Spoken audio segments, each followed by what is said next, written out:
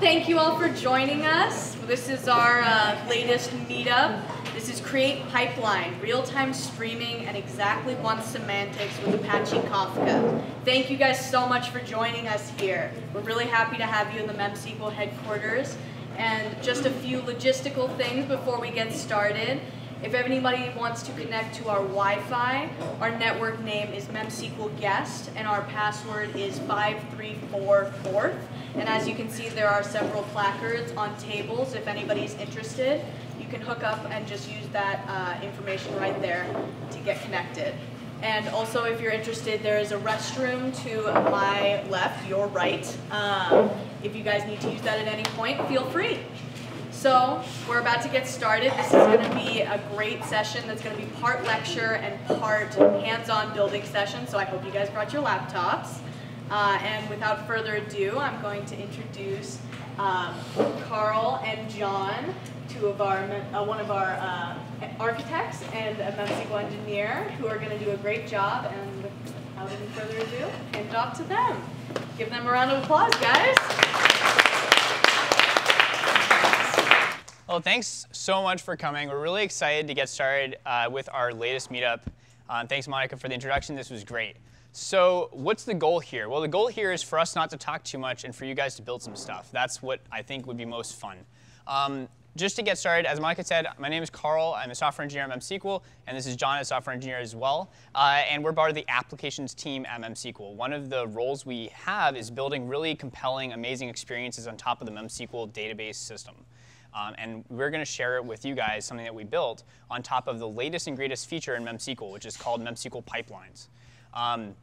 So to get started, just before we get started, actually, I want to ask a couple questions to the audience. So who here uses SQL? Just raise your hand if you use any SQL database, MySQL, Postgres. So a ton of people here use SQL. That's super awesome. We're talking about a SQL database. You're in the right place. Who uses MemSQL? Anyone use MemSQL on a day-to-day basis? So we have some MemSQL engineers. They seem to be using it. But the cool thing about this meetup is by the end of today, all of you guys will have used MemSQL. And that's awesome. So suddenly, all of you guys can raise your hand. It's great. So last question, who uses Spark or a data sort of distributed computation framework, or Kafka? So we got some Kafka, we got some Spark, we got some distribution. Great. So we're going to be talking a lot about Kafka as well as MemSQL in this meetup. And so, stay tuned. There's some cool stuff coming. So before we get started with the MemSQL pipelines, I want to start with a question. What is MemSQL? It's really important to understand sort of the underpinnings of what makes pipelines so great, which is our MemSQL distributed SQL engine. There are three main sort of areas of MemSQL that I want to talk about really briefly. The first area of MemSQL is that we're a scalable SQL database. So if you're familiar with MySQL, Postgres, Oracle, SQL Server, a lot of our really awesome competitors, we are really similar. If you're used to their syntax, you can get up and running with MemSQL really easily.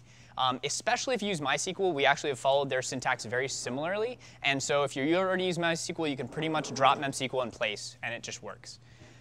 So familiar syntax, scalable SQL database. What makes us scalable, really briefly? Well, we're a distributed system. We scale out on commodity hardware, which means you can run us in your favorite cloud provider. You can run us on-premise. And it generally just works. It's super, super fast, as you can see, really, really fast. And it's just fun. So without further ado, I want to get into a little bit of the technical details that sort of goes behind what makes us such a great database. In MemSQL, we have two roles, two primary roles in the cluster. So if you think about a collection of Linux machines, we have some aggregators and some leaves. Aggregators are essentially responsible for the metadata level concepts in the cluster. So we're talking about DDL for people who are familiar with SQL, or data definition layer. We're responsible for create table statements, for create pipeline statements, which we're going to get right into.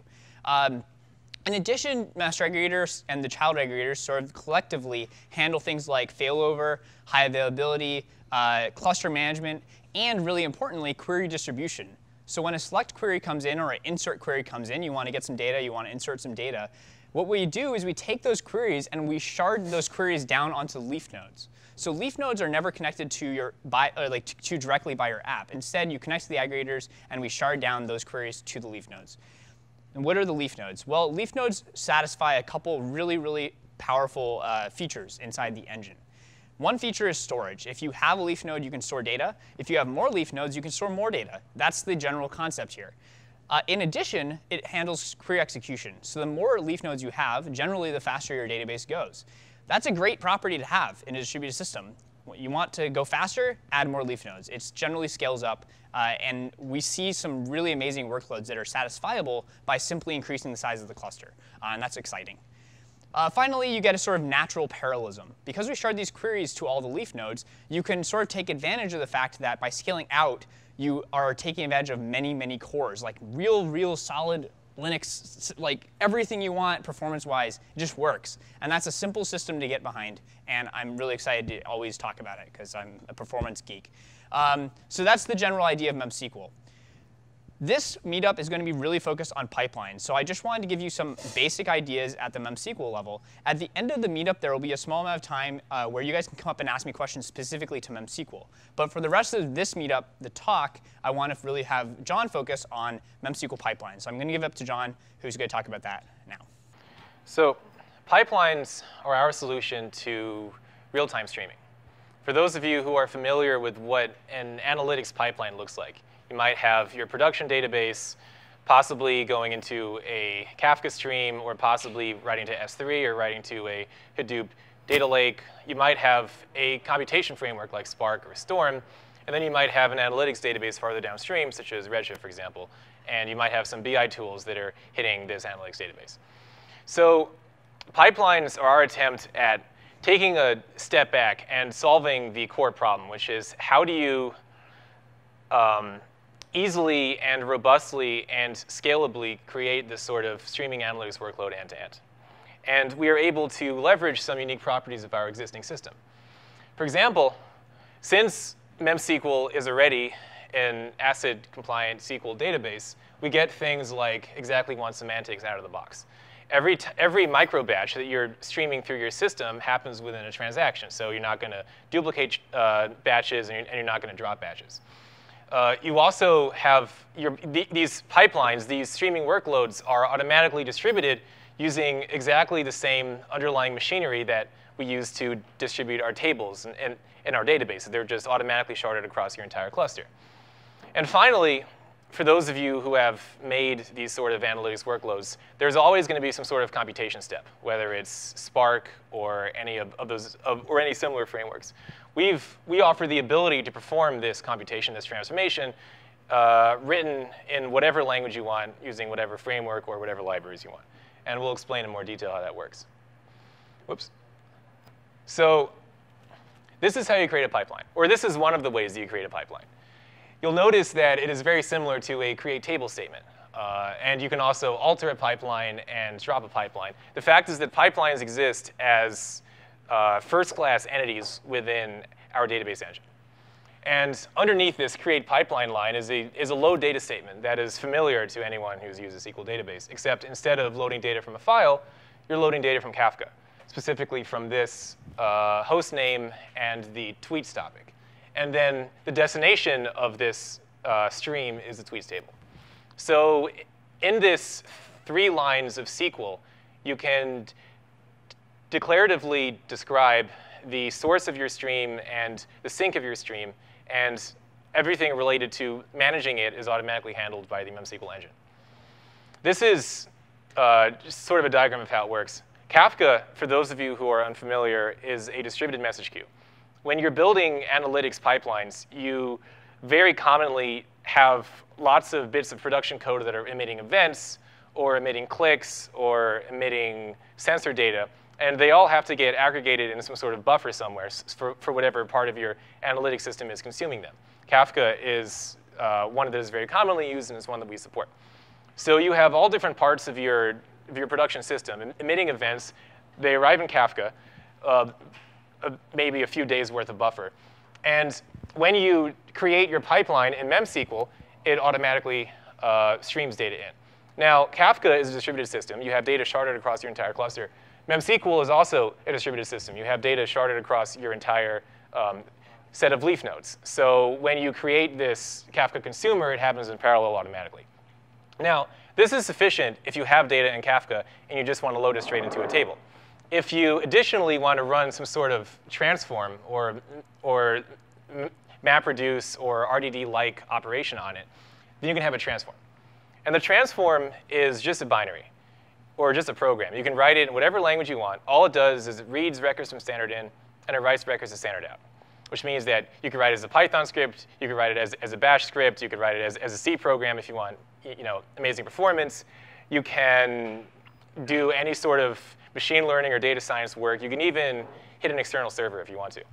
So every record that gets received from Kafka passes through this transform and is loaded into the leaf. And all this happens automatically in parallel. You create the code of this transform, and MemSQL takes care of automatically deploying it for you across this entire cluster.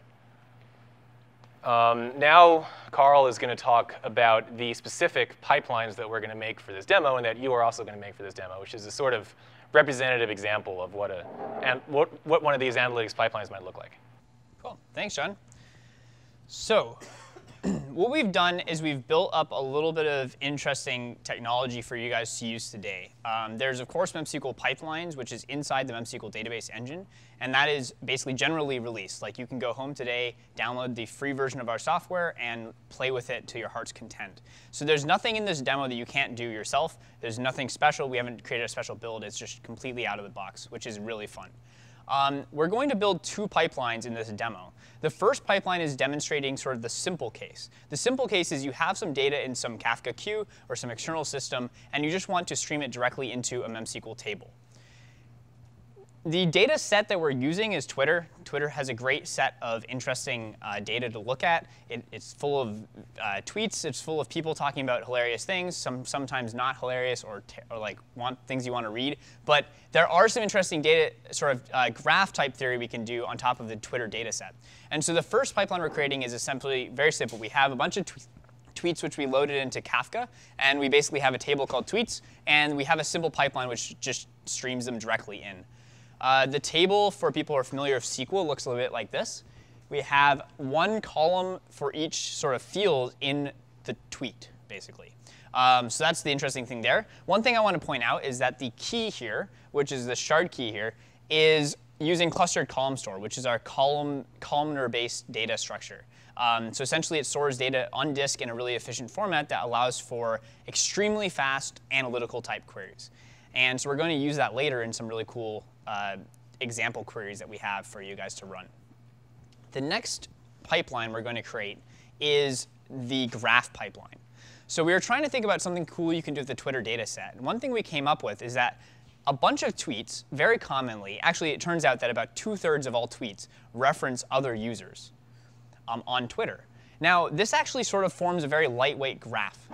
We have a tweet, we have a user A who's emitted a tweet, and that tweet references one or more other nodes in the system. And with this graph, we can create very, very cool queries that can sort of compute things like who's the most influential person on Twitter in this set of time that we've scanned Twitter, something like that. So that's what we're actually going to do today in your workshop, which is going to be like a relatively simple example of something you can do in MemSQL. So how does this work? It's really simple. We have the same topic. So essentially, we're streaming the exact same data set. But instead of just emitting it directly into MemSQL, what we have is a transform, which is written in Python. And the transform is very, very simple. It looks at the tweet body. It grabs all of the referenced usernames. And it emits a set of tuples of author to reference as the transform goes along through all the tweets. So relatively simple. I want to point out something really cool. So here's the table actually really quick. So we have the tweet ID that this link was connected to. And then we also have the username and the ref username. So this is just a standard sort of graph edge table you'd see in a lot of type of data science. So before we get started, I just want to mention one thing, which is that actually, no, never mind. We're just going to get started. I was like, we should just talk about it as we go. So this is just going to be what you guys are going to do. So we're going to go through it, and then we're going to have engineers in the audience descend upon you and help you guys go through it on your own computers. For people who have Docker installed locally, you will be able to run it on your computer.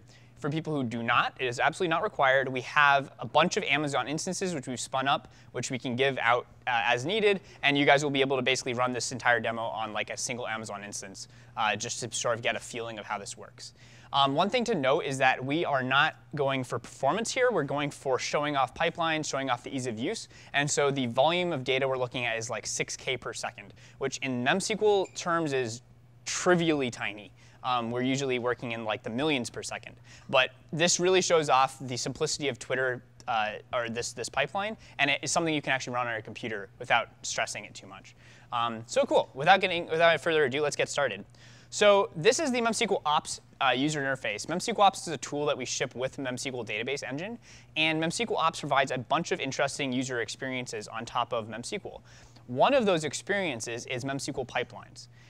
So essentially, we have MemSQL pipelines in the engine, which is a bunch of DDL, but also we have MemSQL pipelines in Ops, which is a full graphical UI for creating, managing, monitoring, and deleting pipelines, starting and stopping them. You can pretty much do everything you can do in the CLI through the UI. So let's go ahead and get started. So John is going to go ahead and create pipeline.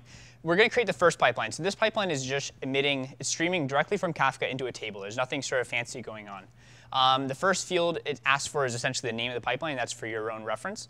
The next thing you do is you're going to specify where to connect to. What we have is a Kafka server, which we have running for you guys. And this Kafka server already contains this Twitter data set.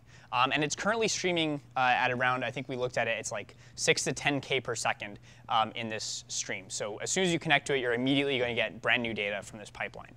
The next thing we're going to do is specify the topic for tweets. And we're going to use the same topic for both pipelines. So that's pretty easy.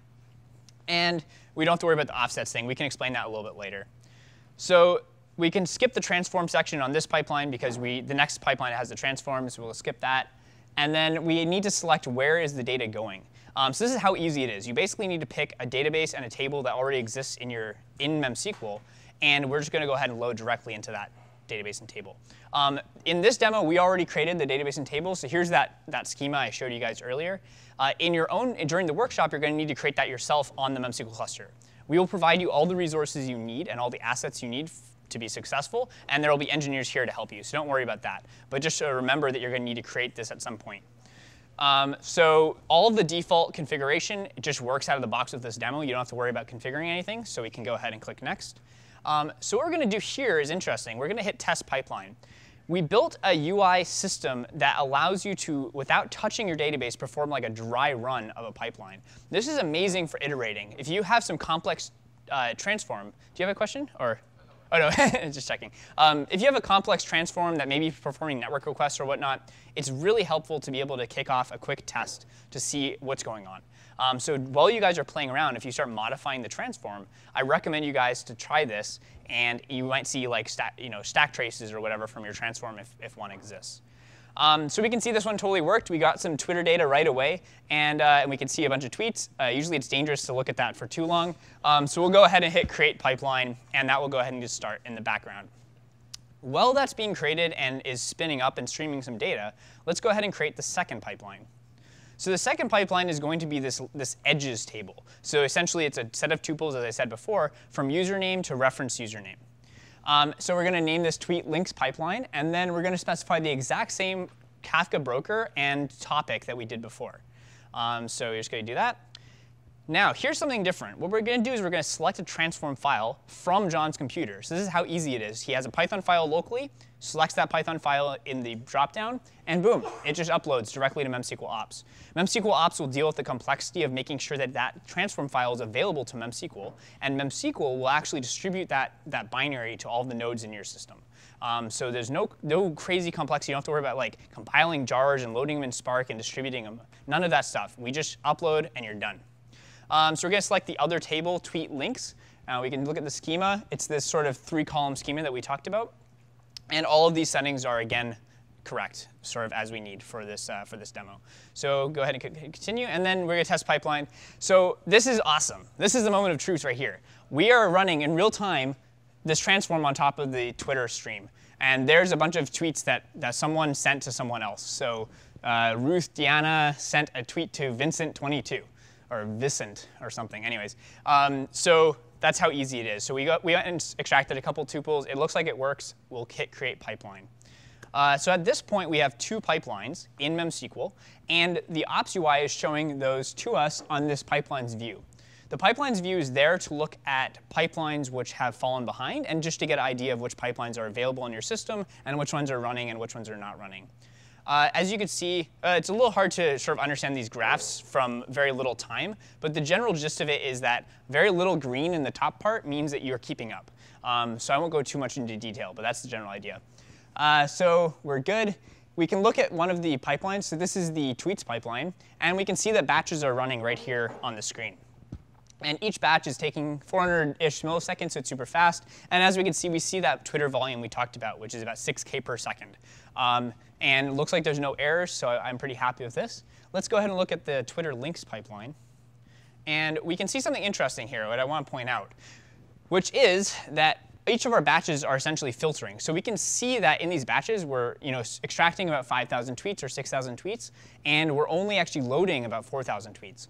And that's because not all tweets reference someone else. So the cool thing about our transforms is that it's not just simple mapping. It's not just like take a tweet and transform it to some other thing. We actually have the ability to filter. We have the ability to reduce. We have the ability to map. We have the ability to expand. If you have a tweet in here that emits references 10 other people, we're going to emit 10 records in that transform. And that's really exciting. You can do some really cool data sciencey type stuff using this data structure, using this technology, and that's what you guys are going to do today. So while we have this up, does anyone have any brief questions about this? We are going to have engineers available, so you'll have tons of hands one-on-one time with engineers to talk about how to do this, to build this yourself. But if anyone has questions while I have this up, I'm all ears. Show an error? We can when you're doing your workshop. It's very easy to inject errors by just typing random stuff in the transform. But right now, we've just made this so good that there's no errors. So great question. Sorry? Yeah, actually, we can. Do you want to open up the Python file really quick? So we can just look at it as a group before you guys do it on your own. And I actually really encourage you guys to play around with this file, because you can do other things. Maybe you want to extract hashtags.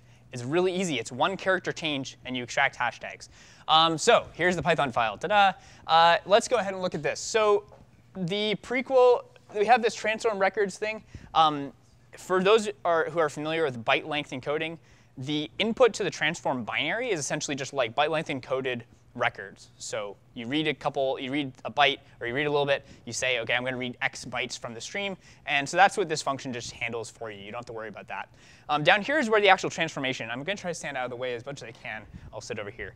The transformation is essentially saying, for line in inputting incoming records, we want to grab the username and body and the ID from the incoming record. So in our actual Kafka stream, we've already normalized the tweets out to essentially TSV, just to keep things simple. So essentially, all we have to do is just split the tweet on /t. It's really easy. Then what we do is we go ahead and iterate through this regex, which essentially extracts at username, right? And then for each one of those extractions, we just write out a record. And the cool thing is that the entire transform system is built around standard in and standard out. Any programming language supports standard in and standard out. It's really easy to integrate with. You don't have to do any complex API or interfaces or import libraries.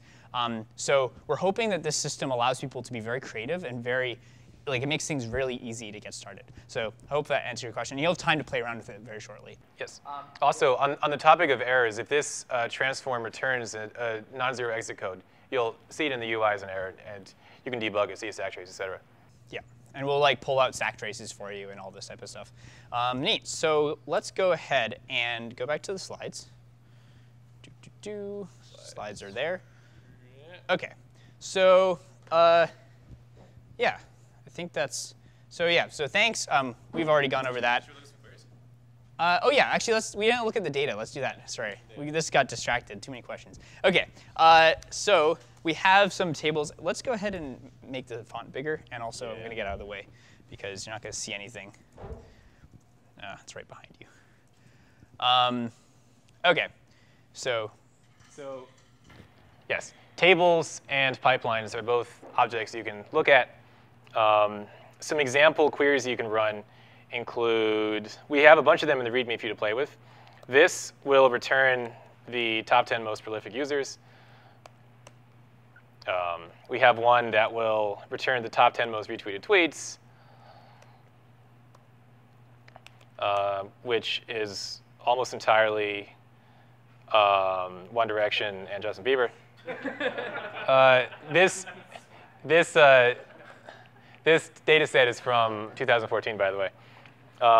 And we have other more complex ones, like this one, which will run through basically every pair of weird.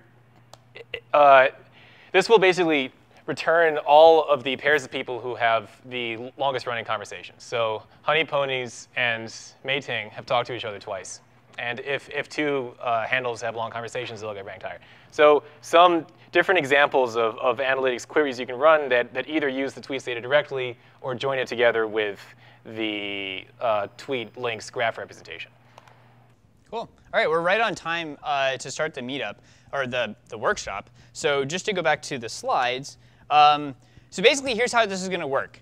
It's going to be really simple. First of all, grab your computers, bring them out, connect to the Wi-Fi, get all set up. For people who want to learn how to run this entirely on your computer inside Docker, the engineers here know how to do that and will be able to help you. For those who don't, we have Amazon instances that you can connect to and use. One thing you will need to do is install some form of a MySQL client. If you go with that option, we can help you with that on your computers as needed. The next thing to note is that once you have internet access, you can open up the GitHub URL here, which will basically give you access to the README, gives you access to the transform, gets you started, and it actually has like step-by-step guidelines. Also, for people who use clusters that we spin up for you, go to this quick, tiny URL, and we will put information there about the clusters that you guys can use. And we're going to try to do it like one person to one cluster, or like a pair or something. So make sure that you only use the cluster that's tagged as your name. You don't use someone else's cluster.